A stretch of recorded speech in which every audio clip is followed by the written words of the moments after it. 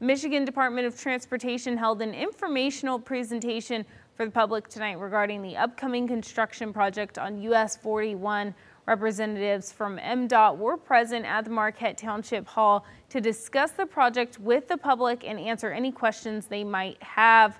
The project, which cost $10.9 million and is set to begin on April 15th, will include 2 new roundabouts on US 41 at Brickyard Road and County Road 492 by Walmart and extend to the boulevard between them. Despite the amount of traffic in the area, MDOT engineers say that the roundabouts will work well on that stretch of road. An extensive amount of pre-work here to make sure that this is the right fix for this area. And roundabouts do work very well operationally for the highway and for the side roads, as well as they also improve safety. Along with the new roundabouts and extended boulevard, a tunnel will be added going underneath the highway to bring a recreational feature to the area.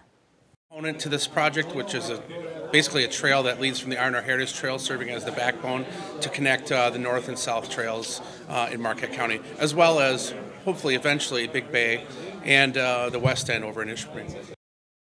It says that no businesses in that stretch should be affected by the construction throughout the summer.